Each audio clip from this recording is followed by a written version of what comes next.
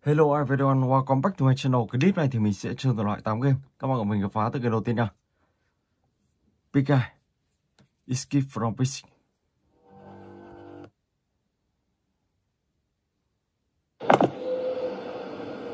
Ok. Ở đây có 3 cái đầu ngựa, thiếu mất một đầu.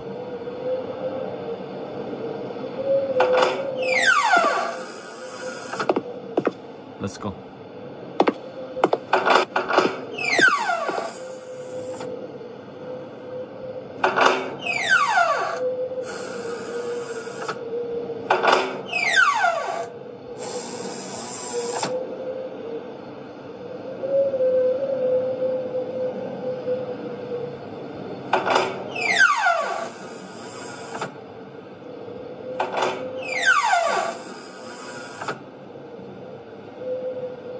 Sau đó thì mình sẽ lắp vào.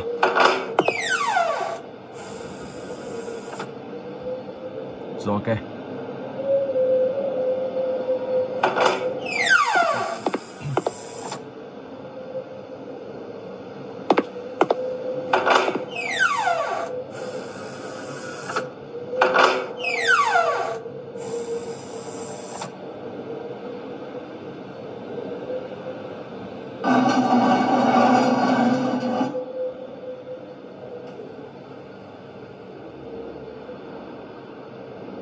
Rất là sâu luôn.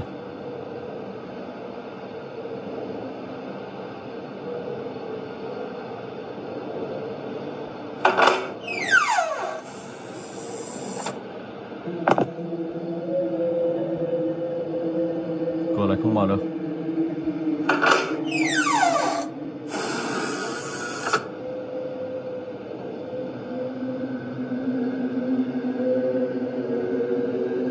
Một chiếc chìa khóa, ok. Phiên ra cây. Địa home. Các bạn sẽ phải quay trở về nhà.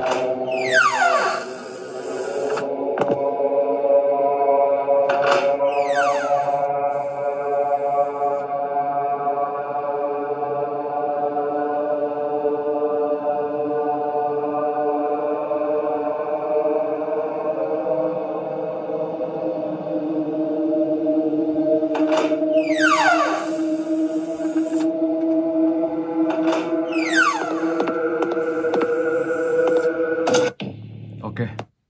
Rồi và bây giờ thì mình sẽ chuyển sang game thứ hai. Forest Monster Silent Hill. Vào đây.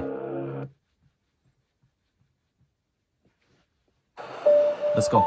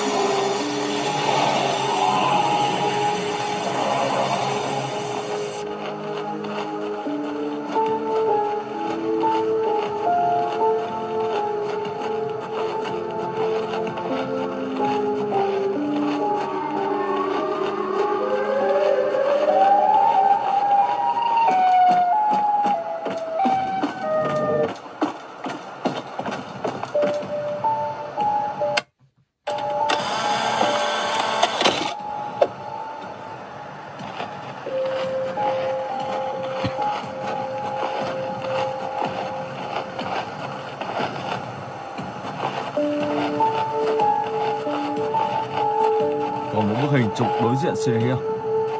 Mình sẽ phải đến gần.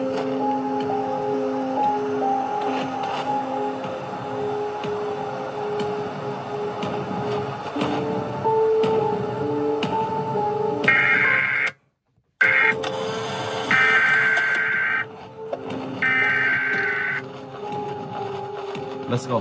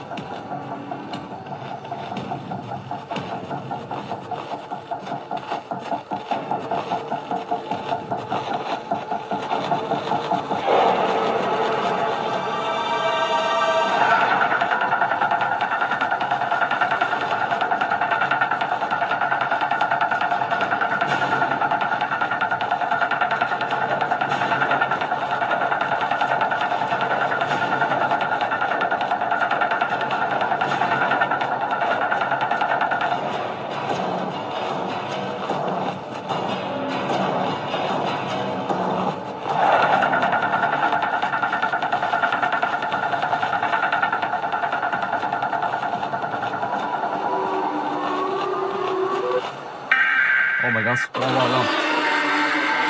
Jump over. Wow, oh my gosh. Ok, và bây giờ thì mình sẽ chuyển sang kênh thứ 3. Granny Chapter 2.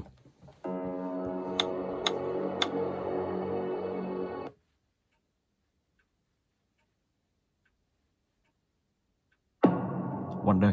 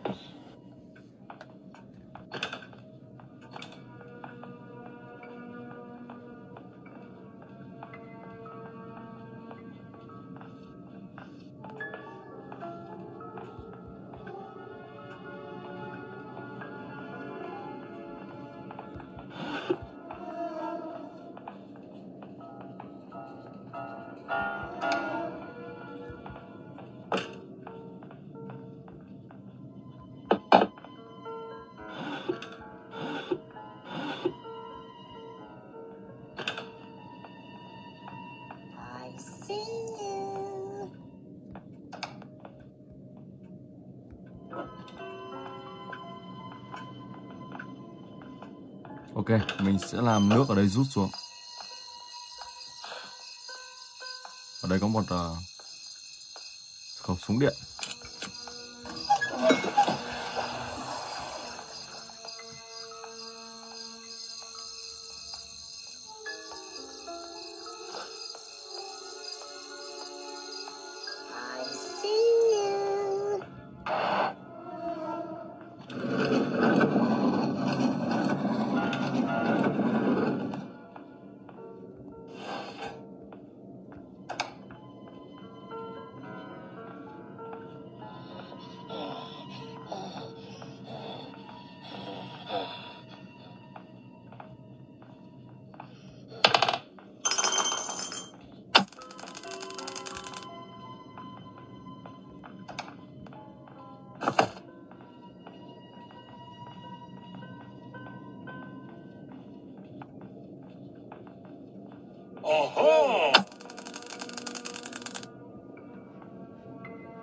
Ok, sau đó thì mình sẽ lấy chiếc chìa khóa của ông ta.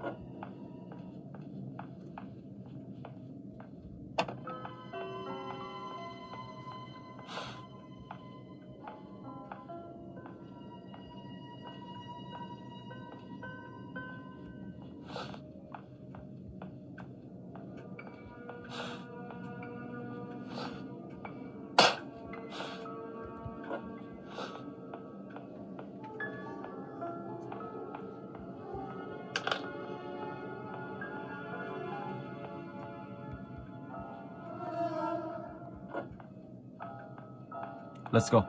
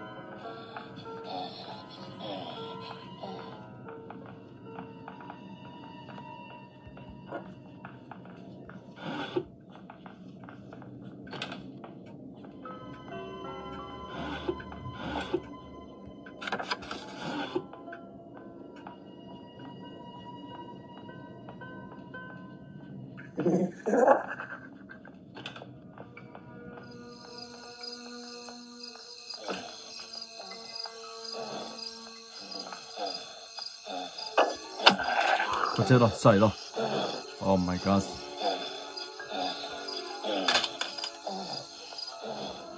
Họ quay lại đúng quả mình đang bắn, đâm ra lại sẩy của nó. Oh my god. Wow. Gặp ngay bà ta đang xuống. Oh my god. Ok, rồi và bây giờ thì mình sẽ chuyển sang cái tiếp theo. Scary Teacher vào đây.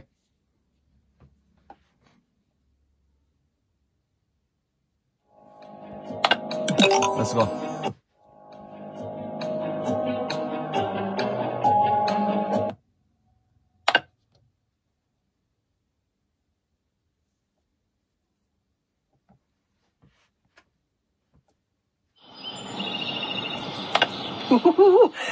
Looks like I'm all set to give my students a very special Easter surprise this year.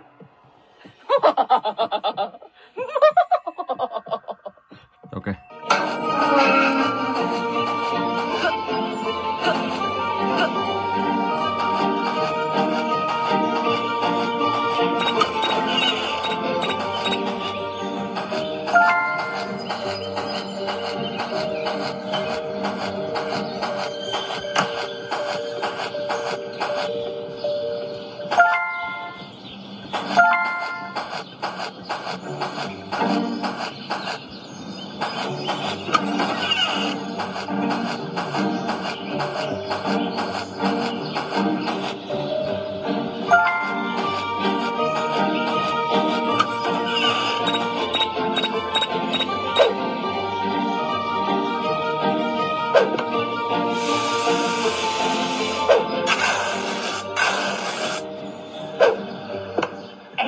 To top it off, the grand reveal will blow everyone's mind at the party tonight.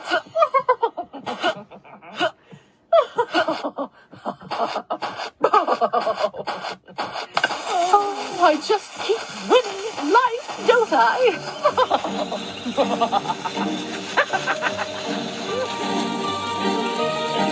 Prepare to be amazed. What is this?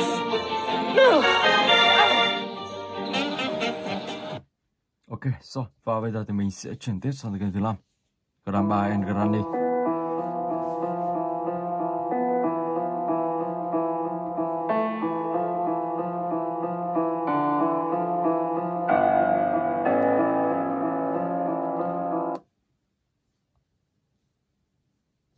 Chapter 1.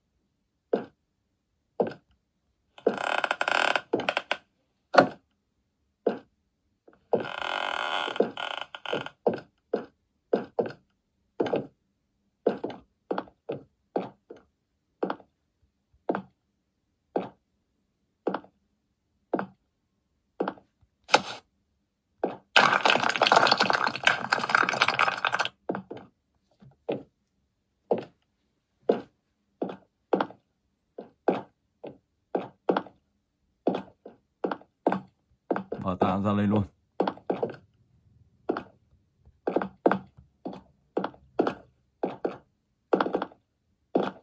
Oh my god.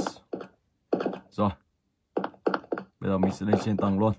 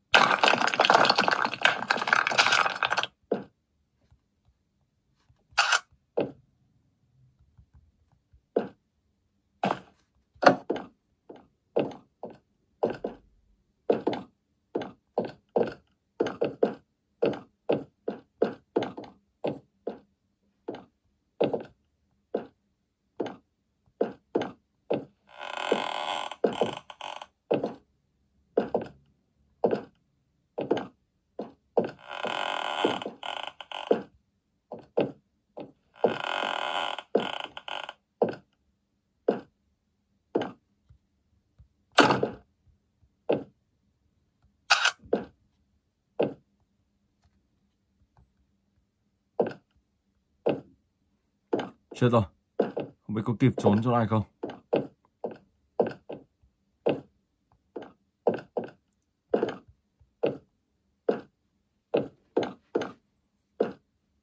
Trốn chỗ này không biết bà ta có nhìn thấy không?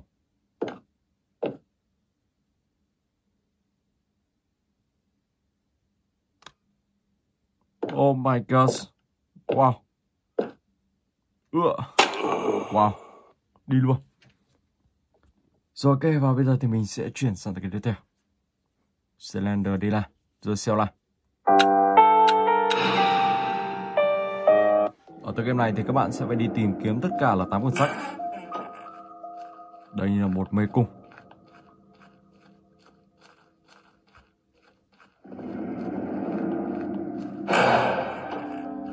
Sách đầu tiên.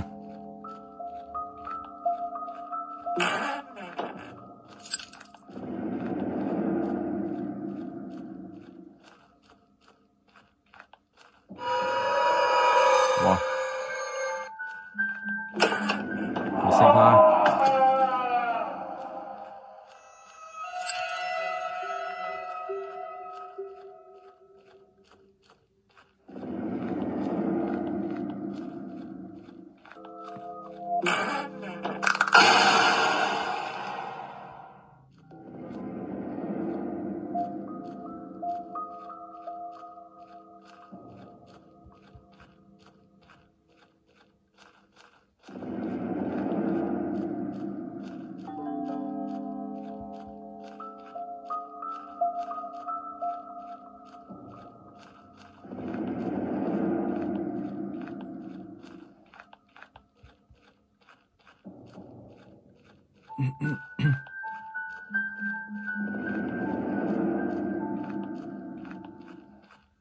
Đây là một ngõ cụt, không có gì.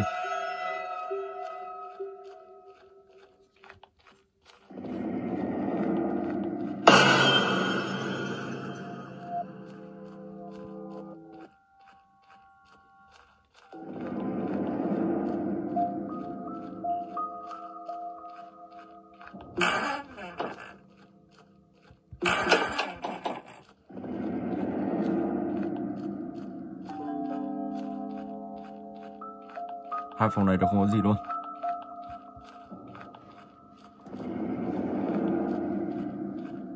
Tiếp tục sang bên này.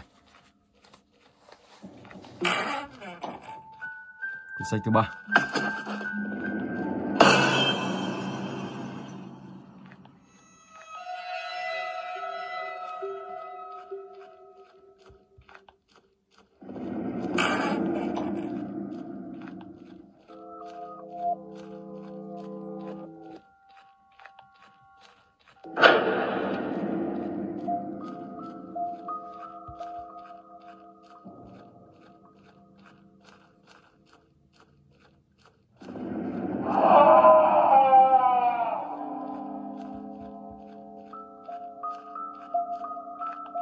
Có rất nhiều ngõ cụt luôn.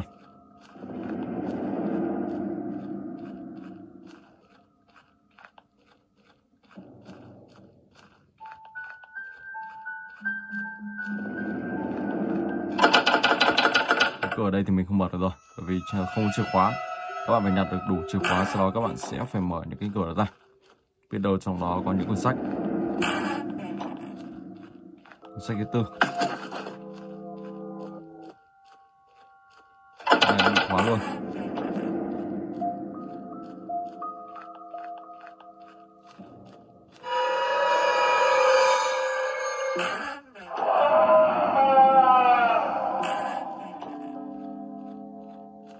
Đó, các bạn cứ đi xung quanh và các bạn sẽ tìm những chiếc chìa khóa và tìm những quyển sách. Khi đủ 8 quyển sách các bạn sẽ thoát ra khỏi đây, thoát khỏi một mê cung ma này. Ok, rồi và bây giờ thì mình sẽ chuyển sang game tiếp theo, Roblox.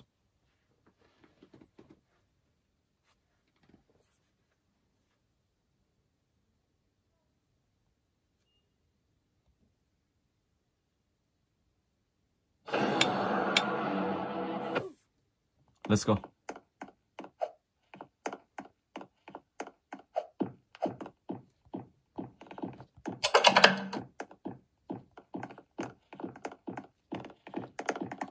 Một khúc xương.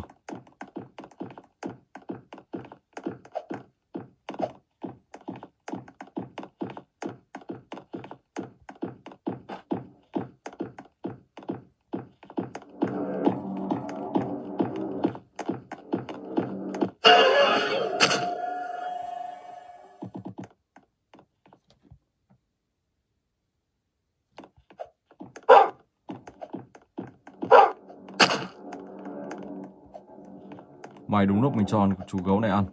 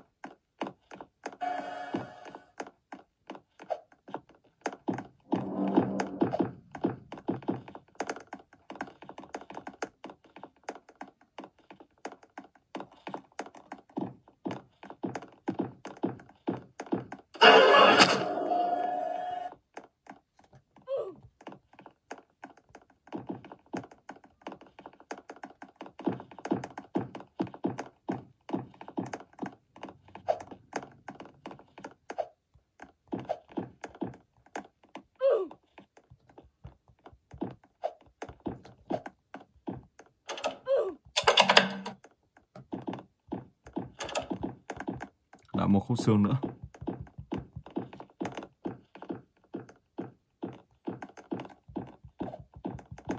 Không lấy được các bạn.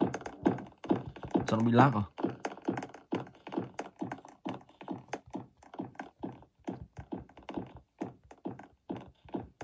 Khúc xương này các bạn sẽ cho chú gấu ăn thì chú gấu sẽ xử lý Piggy đơ trong vòng 20 giây. Đó, và các bạn sẽ đi tìm tất cả những chiếc chìa khóa và mở ra. Sau đó thì sẽ tẩu thoát khỏi đây cùng bạn bè. Hoặc các bạn có thể rủ Piggy để cho các bạn bè các bạn đi nhặt những chiếc chìa khóa.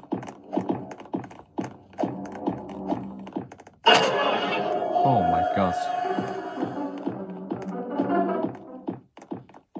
Ok. Rồi, mình sẽ chuyển sang tựa game tiếp theo, Granny Chapter 1.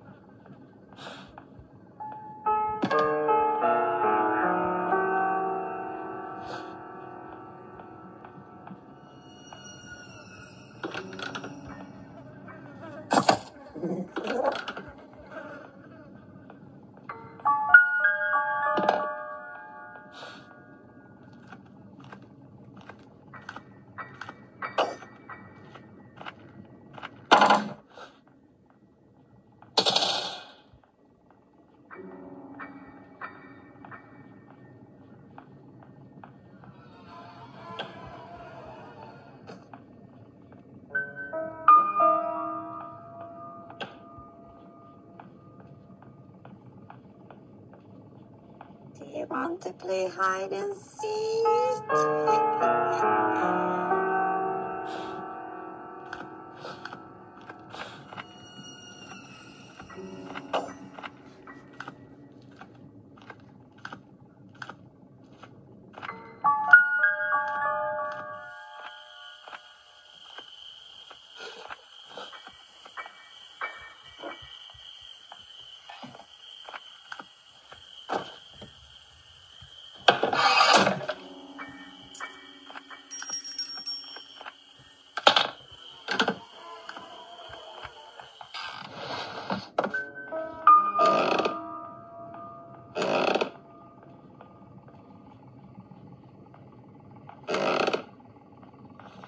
Ồ, sao bà ta đã biết mình ở đây? Tài thật. Mình sẽ chuồn vào này. Oh my god. Wow. Đài luôn. Ok, mình xin phép dừng clip tại đây. Hẹn gặp lại các bạn trong clip tiếp theo.